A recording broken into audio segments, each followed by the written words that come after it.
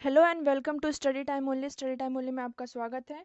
और आज थर्सडे है 9 अप्रैल 2020 और हिंदू वोकैबुलरी डिस्कशन में हम देख लेते हैं आज हमारे कौन से ऐसे न्यू वर्ड्स हैं जो हमें डिस्कस करने हैं।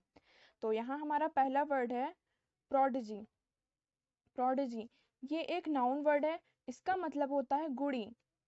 मतलब कि इंग्लिश में हम इसका मीनिंग देखें, a person who is an expert. मतलब कोई भी पर्सन है वो किसी चीज में कोई काम करने में एक्सपर्ट है उस चीज को लेके।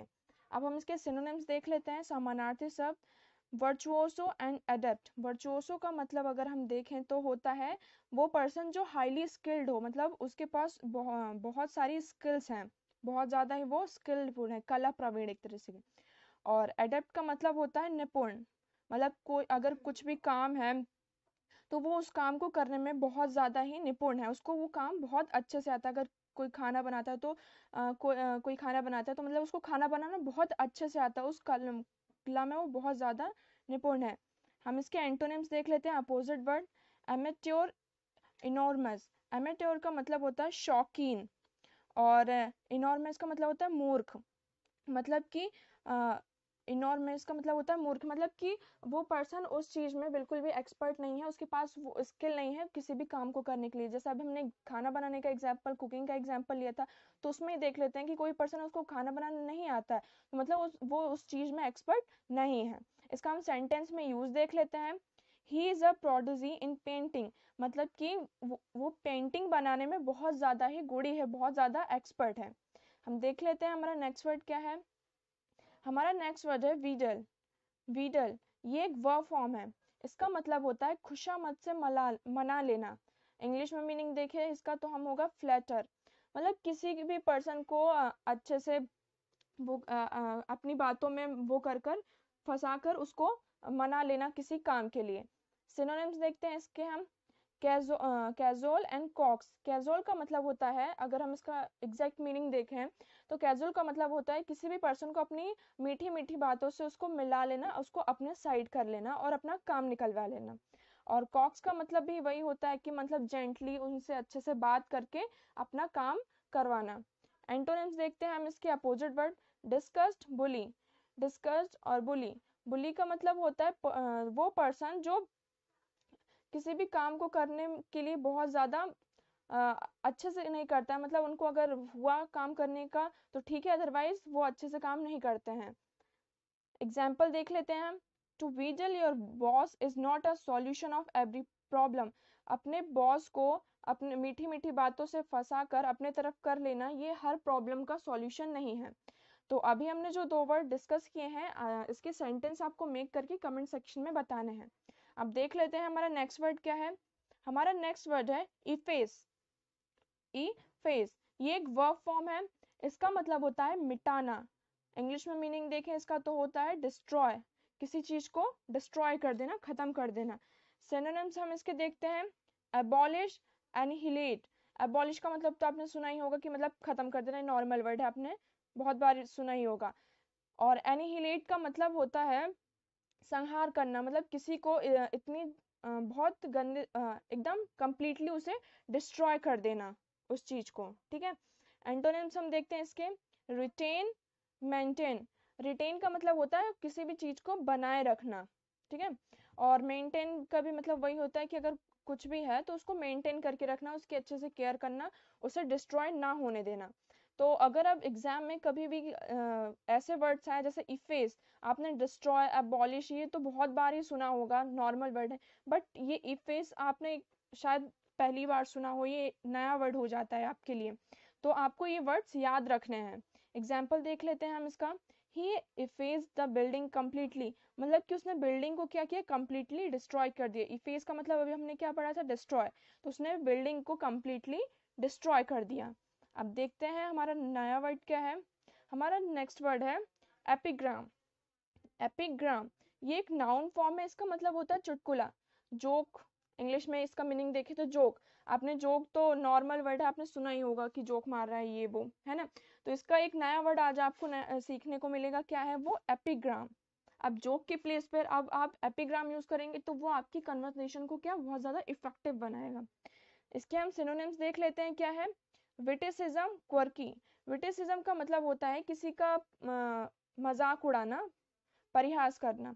और क्वर्की का मतलब भी वही होता है कि किसी के कैरेक्टर को मतलब ऐसे अपन कभी कभी होता है ना, हम कोई पर्सन है तो उसमें फालतू के कमेंट्स कर देते हैं, तो उसका क्या करते हैं, मजाक बनाते हैं। ठीक है, तो वही हो गया चुटकुला, जोक, परिहास करना, लोगों का मजाक बनाना। एंटोनिम्स हम देख लेते हैं, अपोजिट वर्ड, सीरियसनेस, सिंसियरिटी। मतलब वो पर्सन जो बहुत ज्यादा सीरियस होता है किसी बात को लेकर, लोगों का मजाक वजाक नहीं उड़ाते हैं और सिंसियर होते हैं। ठीक है, एग्जाम्पल देख लेते हैं हम, he is an expert in cracking एपिग्राम्स। मतलब कि आपने ये सेंटेंस तो सुना होगा, he is an expert in cracking jokes, है ना। तो आप जोक्स की प्लेस पे हमने क्या पुट कर दिया, एपिग्राम्स। मतलब कि वो ये जो चुटकुले वगैरह होते हैं, जोक्स को क्रेक करने में, बोलने में बहुत ज्यादा एक्सपर्ट है। अब देख लेते हैं हमारा नेक्स्ट वर्ड क्या है। हमारा नेक्स्ट वर्ड है नॉजी। नॉजी का मतलब होता है, ये एक एडजेक्टिव वर्ड है। ठीक है, इसका मतलब होता है उद्यमी। इंग्लिश में मीनिंग देखें तो लाउड, एनर्जेटिक। सिनोनिम्स देखते हैं हम इसके पहले, समानार्थी शब्द, boisterous and rambunctious। rambunctious, boisterous का मतलब होता है उद्यम, मतलब कि वो पर्सन की जो बहुत ज्यादा ही मस्तीखोर होता है, बहुत ज्यादा मस्ती करते हैं, उसको बोलते हैं। और rambunctious के मतलब होता है मतलब कि सेम मीनिंग है दोनों का, दोनों सिनोनिम्स है तो इनका मतलब भी सेम है। आप इन दोनों को इंटरचेंज भी कर सकते हैं, दोनों का मीनिंग क्या है, सेम है, कि वो पर्सन जो बहुत ज्यादा उद्यम करते हैं, मस्ती करते हैं, बहुत ज्यादा शोर शराबा करते हैं, उस टाइप से। एंटोनिम्स देख लेते हैं, काम, क्वाइट। काम का मतलब वो होता है जो शांत, और क्वाइट का मतलब होता है चुप। ठीक है, तो मतलब जो शांत रहते हो, ज्यादा शोर शराबा ना करते हो। एग्जाम्पल देख लेते हैं, इट वॉज अ नॉजी पार्टी। जो पार्टी थी वो बहुत ज्यादा ही मस्ती भरी थी, लाउडली एनर्जेटिक थी, नॉजी थी, उद्यमी थी। अब हम देखते हैं हमारा नेक्स्ट वर्ड क्या है। हमारा नेक्स्ट वर्ड है फ्यूड। ये एक वर्ब फॉर्म है, इसका मतलब होता है झगड़ा, और इंग्लिश में मीनिंग देखें तो क्वेरल। ठीक है, इसके हम सिनोनिम्स देखते हैं हम पहले क्या है, फाइट, बाइकर। फाइट का मतलब तो आपने सुना ही होगा, फाइट मतलब लड़ाई करना। और बिकर का मतलब होता है झगड़ना। इसका भी मतलब होता है झगड़ना, किसी से आर्ग्यू करना फालतू की बातों पर, जो मैटर फालतू के होते हैं उन बातों पे आर्ग्यूमेंट करना। एंटोनिम्स देखते हैं हम इसके, अपोजिट वर्ड, एग्री, सोशलाइज। मतलब कि झगड़ा ना करना, किसी जैसे कोई दो पर्सन है, उन दोनों के बीच में कॉम्प्रोमाइज नहीं हो रहा है किसी बात को लेकर, तो वो लोग अच्छे से बैठकर क्या कर रहे हैं, झगड़ा करने के प्लेस पर वो क्या कर रहे हैं, एक साथ बैठकर और देख रहे हैं कि प्रॉब्लम कहाँ आ रही है, मतलब एक दूसरे से एग्री कर रहे हैं एक दूसरे की बात पर। और सोशलाइज का मतलब होता है मेल जोल, मतलब जो लोगों से मेल जोल रखते हैं, ज्यादा झगड़े के चक्कर में नहीं पड़ते हैं। सेंटेंस देखते हैं हम अपना, ही फ्यूडेड अननेसेसरली विथ हिज फ्रेंड। मतलब उसने अपने दोस्तों के साथ अननेसेसरली, बिना मतलब के ही झगड़ा कर लिया। हम अपने नेक्स्ट वर्ड की तरफ मूव करते हैं। हमारा नेक्स्ट वर्ड है फेनेटिकल। फेनेटिकल ये एक एडजेक्टिव वर्ड है, इसका मतलब होता है कट्टर, मतलब नैरो माइंडेड। वो पर्सन, जैसे कुछ लोग होते हैं ना आज के टाइम पे भी, जो बहुत ज्यादा पुरानी जो रीति रिवाज है, अपने जो रिलीजियस बिलीव्स हैं, उनको बहुत ज्यादा ही मानते हैं। ठीक है, तो उन पर्सन को हम बोल सकते हैं नैरो माइंडेड या कट्टर व्यक्ति। सिनोनिम्स देखें, ऑर्थोडॉक्स, वही जो पुरानी रीति रिवाज है, बातें हैं, जैसे आज के मॉडर्न टाइम में बहुत सारी ऐसी चीजें हैं चेंज हो चुकी हैं, बट कुछ पर्सन ऐसे होते हैं जो उनकी जो रीति रिवाज है, उनके जो बिलीव्स है, उनको नहीं छोड़ना चाहते हैं, तो उन व्यक्ति को बोलते हैं, उन पर्सन को बोलते हैं ऑर्थोडॉक्स। और बाइस्ड का मतलब वही होता है कि पक्षपाती। एंटोनिम्स देखते हैं हम इसके, अपोजिट वर्ड, लिबरल, अनप्रेजुडाइज। अनप्रेजुडाइज का मतलब होता है निष्पक्ष, मतलब कि वो हर चीज से एग्री हो जाते हैं। वो जैसे अभी हमने एग्जांपल लिया था, जैसे किसी किसी के पेरेंट्स ऐसे होते हैं जो बहुत ज्यादा ही ऑर्थोडॉक्स होते हैं, रूढ़िवादी होते हैं, पुरानी बातों को लेकर बैठे रहते हैं। लेकिन कुछ लोग ऐसे होते हैं जो सिचुएशन मतलब टाइम के अकॉर्डिंग चेंज होते रहते हैं। ठीक है, अभी एग्जाम्पल देख लेते हैं। In old days most of the people had fanatical thinking.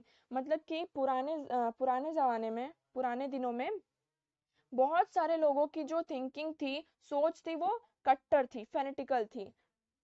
अब हम हमारे नेक्स्ट वर्ड की तरफ मूव करते हैं। हमारा नेक्स्ट वर्ड है स्कल डिगर। स्कल डगर ये एक नाउन वर्ड है, इसका मतलब होता है फरेब, अगर हम इंग्लिश में मीनिंग देखें इसका तो होता है ट्रिकी बिहेवियर। सिनोनिम्स हम इसके देखते हैं, समानार्थी शब्द शिकेनरी एंड क्राफ्टी, मतलब वो पर्सन जो चालाक होते हैं, झूठा इल्जाम। अगर शिनेकरी का हम इंग्लिश में हिंदी में मीनिंग, एग्जैक्ट मीनिंग देखें तो होता है किसी के ऊपर झूठा इल्जाम लगा देना, किसी के ऊपर अपना काम कराने के लिए हमने उसको किसी बात पे फंसा दिया जो उसने क्राइम किया ही ना हो, इस तरीके से। और क्राफ्टी का मतलब होता है चालाक, मतलब वो उसने जो चीज सच्चाई थी उसको छुपाकर उसने एक नया फेस बना लिया और लोगों के सामने प्रेजेंट किया, तो उसने क्या किया, धोखा किया। एंटोनिम्स देखते हैं हमारे, प्रोबिटी, मॉडेस्टी। प्रोबिटी का मतलब होता है ईमानदार पर्सन, ठीक है, और मॉडेस्टी का मतलब होता है, अगर हम इसका एग्जैक्ट मीनिंग देखें तो शील, मतलब कि जो लोग ईमानदार होते हैं और अच्छे होते हैं, ऑनेस्ट पीपल। सेंटेंस देखते हैं हम अपना, he always knew about his brother's skullduggery towards other, sorry यहाँ पे एक सिंगल एल आएगा, यहाँ पे गलत हो गया है। he always knew about his brother's skullduggery towards other, मतलब कि वो जो लड़का है वो अपने भाई की जो वो फरेब वाली बात है, ये ट्रिकी बिहेवियर है दूसरे लोगों के प्रति, वो उसको जानता था। अब हम हमारे नेक्स्ट वर्ड की तरफ मूव करते हैं। हमारा नेक्स्ट वर्ड है क्वैश। क्वैश ये एक वर्ब फॉर्म है, इसका मतलब होता है समाप्त करना, मतलब कि कैंसिल। तो आज हमने कैंसिल का एक नया वर्ड सीख लिया, क्या हो गया, क्वैश। अब आप कैंसिल के प्लेस पे यूज करिए क्वैश को, ठीक है। इसके हम पहले सिनोनिम्स देख लेते हैं। Revoke, abrogate. रिवोक का मतलब होता है किसी चीज को ऑफिशियली कैंसिल कर देना, ठीक है। कोई भी अगर जैसे होता है ना लॉ वगैरह होता है, उसे बोलते हैं रिवॉक कर दिया, तो उसे क्या कर दिया उन्होंने, ऑफिशियली कैंसिल कर दिया। और एब्रोगेट का मतलब होता है, एब्रोगेट का भी सेम मतलब होता है कि किसी चीज को निरस्त कर देना, उसे रिपील कर दिया। एंटोनिम्स देखते हैं हमारे अपोजिट वर्ड, परमिट, ऑथोराइज्ड। तो जैसे कि हमने क्या किया, परमिशन दी तो उन्हें क्या हुआ, ऑफिशियली हमने कैंसिल कर दिया। तो परमिट का मतलब होता है कि हमने उसे परमिशन दे दी कि नहीं वो कैंसिल नहीं होगा, वो ऑफिशियली वो परमिट है। और ऑथराइज का मतलब होता है कि ऑथराइज का भी मतलब सेम होता है, ऑफिशियली उन्हें परमिशन मिली। अगर कोई ऑफिस वगैरह है तो वहां से हमें कुछ फॉर एग्जाम्पल कोई पेपर्स वगैरह साइन करवाने हैं, ठीक है, तो हम वहां पे गए उनके साइन करवा लिए, तो वो क्या हो गया, ये जो पेपर वर्क हो गया हमारा क्या, ऑफिशियली परमिट है, अब हम कहीं भी इसको दिखा सकते हैं। एग्जाम्पल देख लेते हैं हमारा, for no reason her job offer letter was quest, मतलब कि बिना बात के ही उसका जो जॉब ऑफर का लेटर था उसे क्या कर दिया उन्होंने, क्वेश कर दिया, उसे कैंसिल कर दिया। अब हम देखते हैं हमारा नेक्स्ट वर्ड क्या है, और आज का ये हमारा लास्ट वर्ड है, नॉविस।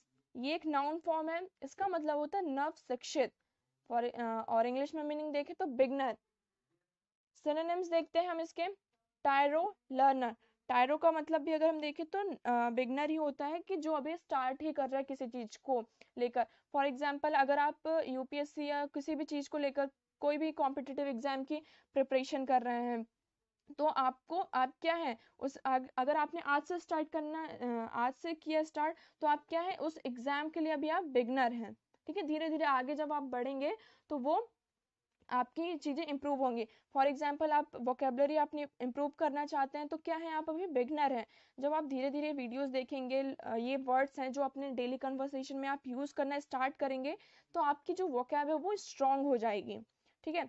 अब एंटोनिम्स हम देखते हैं, एक्सपर्ट, वेटरन। एक्सपर्ट का मतलब कि वो पर्सन जो हर चीज में एक्सपर्ट है, और वेटरन का मतलब होता है एक्सपीरियंस पर्सन, कि उस पर्सन को हर चीज आती है, अनुभवी पर्सन। एग्जाम्पल देख लेते हैं हम हमारा, अंकित was complete novice for foreign affairs. Foreign affairs के लिए जो अंकित था वो एकदम ही बिगनर था, नॉविस था। तो ये थे हमारे आज के वर्ड्स, और कमेंट सेक्शन में आज हमने जितने भी वर्ड्स डिस्कस किए हैं आपको उनके सेंटेंस मेक करने हैं और कमेंट सेक्शन में हमें बताना है, और वीडियो को शेयर करना है, लाइक करना है, और अगर आपको कोई प्रॉब्लम आ रही है तो आप हमें बताइए, हम उसका सॉल्यूशन निकालेंगे। तो thank you very much for the discussion.